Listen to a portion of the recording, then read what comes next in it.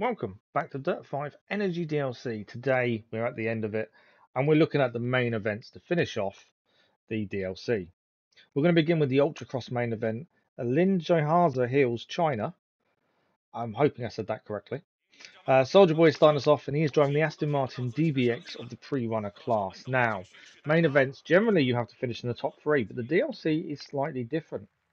They are one-on-one races, so we just need to beat the opposition, which in this case, in all three of these, will be Bulldozer. Hopefully he doesn't live up to his name and Bulldozer's off the track. But as I say, Soldier Boy's up first in the Aston Martin and off to a fantastic start, already taking the lead. And, well, I don't think he's going to catch us. I just don't think his car's quick enough, not as quick as the Aston Martin is. I'm not too sure what car he's driving. We'll be able to see at the end of the race, but he's nowhere near us. He's not catching. He is nowhere near us at all. This gives me a chance to talk about the next episode. So we are finishing off the Energy DLC today with this main event. If we can finish the other two off and beat Bulldozer in all three, we move on to Up 4, which is the next DLC. Plan is to work for all 4 DLCs, see how many miles we've done, and see if we need to do any extra races just to finish off the Platinum Trophy, as we need to drive 1,000 miles. We did talk about this a little bit in the previous episode. 1,000 miles is what we need to achieve if we want the Platinum Trophy. I think we're up to about 700 or something now. We will be after this episode anyway. Very, very deep into sequence, giving Bulldozer a chance to come back at us. I'm still looking at what mistakes we're making at the same time. But the aim is to get the Platinum Trophy come the end of all the DLCs. Hopefully we're not too short. We may have a look at the multiplayer racing just in case we need some more miles. That's something I've thought about. It's something we could have a look at. I just don't think it's going to be very, very clean. Back to the race. It is 3 laps. We're still on the first lap and we are ahead of Bulldozer. He's came close to us once and that's when we made a big mistake as we went too deep into a corner. But we are 1 second ahead as we cross the line and start lap 2. They're not massively long laps. The track is pretty good and this Aston Martin is probably one of the better pre-runner cars we've used throughout this whole series so far. I will say, if you have been enjoying this series or any content on the channel, don't forget to subscribe and like on the episodes does help. And ring the bell to not miss an upload. There is also a scheduled video 1 PM GMT every Sunday, so you know what's coming up the following week. Now, round the corner, not too bad, a little bit deep again, but our lead is growing. We're up to 2.2 seconds. As I say, unless we mess this up for ourselves, I don't think Bulldozer is getting back into this. We could have skipped through this, to be fair, just to see what happens towards the end, but the video would be barely any length at all, and I wanted to actually make it have some length to it. But we're doing okay. The car itself, as I said before, handling pretty well, as I kind of expect it to. Right-hander here, gripping nicely as we go. The snow has started, so this could change up the actual grip on the track. This could make our life a little bit more difficult, depending if he has superior grip to us.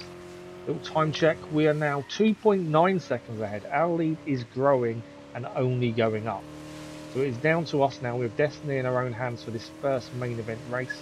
As long as we don't make any silly mistakes, we'll be okay. There's one. Nearly going onto 2 wheels for a moment there, as we nearly come a cropper on the edge of the track. That wouldn't have gone down well. End of the second lap though, we're in the lead. Let's have a look at the gap again. He's got it down, 1.8 seconds. So we made a big error there and allowed him to catch back up by about a second.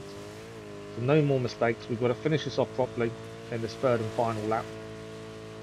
As I say, I think the Aston Martin is probably one of the better pre-runner cars for us. It's done us really well in previous races, so I'm pretty happy with it. I wasn't expecting the snow. If I thought about the snow, I may have picked a different car, because we can find sometimes this car bogs down in the snow, which is probably why you may have noticed our grip's a little bit worse now the snow has hit. But as long as we keep it in a straight line, we're doing okay.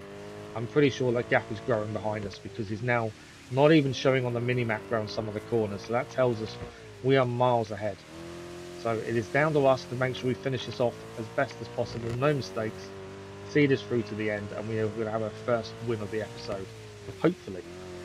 We should get a time check pretty soon, and we'll see if the time between us has grown. It was 1.9 seconds at the start of this third and final lap. I'm curious if it has gone up. I'm pretty sure it has. He's just not even on the mini-map anymore. Here we go, time check. Oh, that's gone up a lot. I didn't even finish going up. It was about 4.9 when it kind of went off screen. that gap has grown horrendously. So unless he's had a massive error, we've just been perfect. One of the two. I'm not sure which one. Probably go with the error for him. But we're going to cross the line in this first main event, and we have won first place against Bulldozer. A flawless flawless drive, I would say. His time hasn't even come up yet. How far back was he? He was quite a way back. I didn't even see it before it clicked off. But a fantastic win. That's 3 stamps to start off the episode. 2 more races against Bulldozer, and we are done. Confirmation of the result, the stamps, and everything else that comes with that. The money's the thing we need if we want to buy more cars for the other DLCs. We need some more money coming in. We're still trying to increase our reputation of our new sponsor as well. There we go, money going up.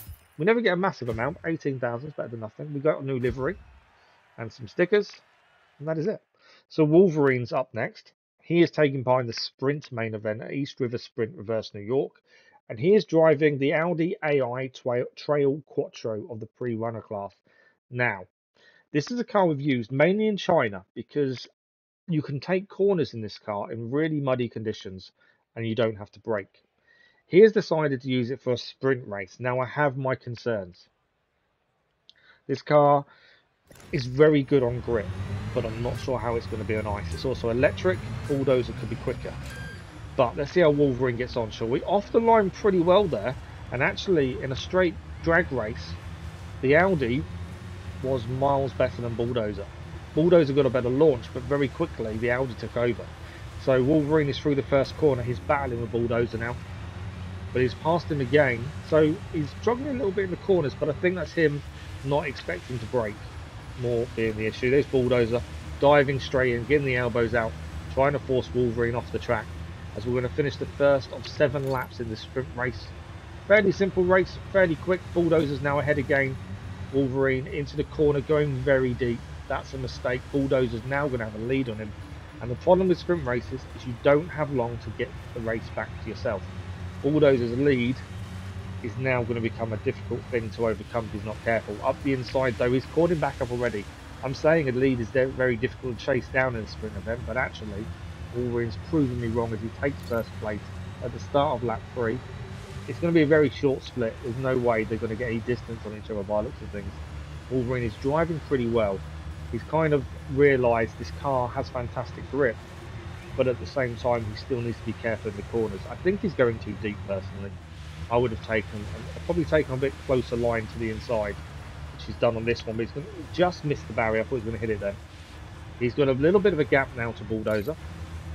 That gap is up to just short of 2 seconds. I think that's a 1.6. That's a decent gap. I didn't think he'd even gain any kind of gap on him on this. But it just shows he's cornering really well. A slight mistake there as he gets very poor exit speed. But he's definitely growing into the race as the race is going on. Bulldozer needs to play catch up, which Wolverine did very quickly, but Bulldozer doesn't seem to be. So Wolverine could have this in the bag. End of the 4th, start of the 5th. They're very quick laps. Sub 30-second laps, to be fair. He's over 2 seconds in his lead now. He just needs to get a couple more corners right, and this is another one in the bag. But he's messed up. He's turned fully 360 degrees and hit the barrier. I wasn't expecting that. Wolverine had this in the bag, and now Bulldozer has a fantastic lead on him with only 2 laps to go. Wolverine has got to pull out all the stops now to come back. I was thinking if he had this in the bag, I didn't think he was going to make a mistake. I just thought this was easy, but it's not anymore. What is the gap to Bulldozer? He needs to make up 4 seconds. This is going to be tricky. If Wolverine can pull this back, this will be one hell of a drive by the end of it. Deep into the corner again. That's going to slow him down on exit. He's trying to get the speed up. He's not got many laps to either do this in as well, so this is going to be tricky. He's got the right-hander now. Decent right-hander. Did really well for that corner, the final corner before the start of the last lap. This gap is going to be important. How many seconds is he behind? He is 2.3 seconds. He's got to do 2 amazing corners now. He's definitely catching, but is he enough? I'm not sure he's got the time to get this back. We're on the final lap. If he does this, amazing. Right, up the inside. Can we get this on Bulldozer? Definitely a better corner than Bulldozer. It's going to be a race for the line now. Bulldozer versus Wolverine, and Wolverine has got it. Wolverine takes the win. Wow. That could have been easier. admittedly. He could have made that race a lot easier for himself, but Wolverine is a static. He has pulled it out when I didn't think he was going to. That barrier crash, I thought it was over. But instead, he pulls out the victory. What a comeback. And to be fair, what a car. He's really made that car work on the ice. I'm pretty impressed. I didn't think he was going to work on the ice. 3 stamps and another win in the main events against Bulldozer. That's 2-0 to us with 1 event to go in the Energy DLC main events. So to finish off the Energy main events, we have the Rally Raid. This is at Lion's Head, South Africa. Soldierboy is back in the car, and he's going to be driving a new car for us. Bit of a risk, this. It is the Mitsubishi E-Evolution of the pre-runner class, a brand new car to try out in the South African course. Now, I kind of assumed South African mud, and I thought this car may do it. Wolverine picked the paint scheme, as you can tell, as one of the liveries we've unlocked. Off the line we go. This is another electric car, pretty much like the Audi. I'm hoping good grip. That's kind of my banker on this one. And it's got superb acceleration. It works really well off the line there. But can we bring this home? Okay. He's still on our tail. Bulldozer is not letting us get away, but we are doing well so far. This is a percentage race as it's a rally raid. Bulldozer does come past us on the straight here. So he does have a lot better full-on power. But we've got to make it up in the corners. And that was a lovely corner there for the E-Evolution. Left-hander, taking it nicely. A bit of water on the tyres, cooling them down a little bit with the puddle. And working out really well. We're going to right-hand for this choice section. Bulldozer has followed us through. But it does seem like he's got better straight-line speed. That's something we've got to be aware of. We're going to hope we've got superior braking. I think we've got better acceleration. It's the braking cornering we've got to really make work for us here. Bit of smoke coming from the tyres as we take that corner. The right-hander now, very tight one. Can we keep this in? Bulldozer coming through on us there, but we're still getting away from him. We definitely have better acceleration. It's just keeping away his top speed. The next bit of section looks to be very turny. Turny's not a brilliant word, but I'll take it. So hopefully we can make the most of these turns and get some kind of lead on in case there's a straight coming up. Not too bad for the left-hander. Over the hill we go. Right-hander coming up. Braking too early really there. Going really slow in the corner. Bulldozer's all over our rear bumper as he's trying to get past us. We're trying to take up as much of the track as possible to stop him coming through. We're so wary of his speed. That's the problem. Up the hill we're still going now. Got a right-hander coming up. Taking this nicely. Nice and tight. Decent speed. 40 mile an hour plus through the corner. Left-hander coming up as well now. Back onto the mud. And we're okay. We're in the lead, but it is close. Then we're going to have a choice section coming up here. Left-hander we did really well. We're going to go straight. There's no point trying to change direction so dramatically on that corner. So we're going to keep on. Bulldozer is on our tail. No, he didn't go the same way. He went the other way, which was a lot slower. We now have a gap. I didn't know why. Why take that direction? The change in direction for the choice section back then was a severe left-hander. We went straight, and it may have been the slower one, but surely the severe left-hander would have caused you to slow down anyway. But forget about that. Bulldozer's followed us through on this choice section, and we're still in the lead. That's the important part. 85% done. I'm happy he took the wrong way because that's made our lead a lot easier to manage, as I was worried about his speed. But I think we may have this. 2 seconds is the gap. We're in the lead. We're coming towards the end. 94%, 95% done. It's this section I was worried about, this straight. But I think we've done it because he was too far back. We have. And that is another win. It is 3-0 to Soldierboy and Wolverine versus Bulldozer in the Energy DLC main events. I will say the Mitsubishi E-Evolution car, incredible. I'm looking forward to using that again because that car was incredible. The grip was fantastic. Acceleration was good. Top speed, not so much. But everything else, yeah, can't fault it at all. But that is our 3rd victory of the 3 main events. We have now finished the Energy DLC. It is done. And as I say, if you've enjoyed this series or any content on the channel, don't forget to subscribe. A like on the episodes helps as well. And in the next episode, we will be starting the Uproar DLC for Dirt 5. So join us for that very, very soon. Thank you all for watching, and we'll see you soon with more Dirt 5.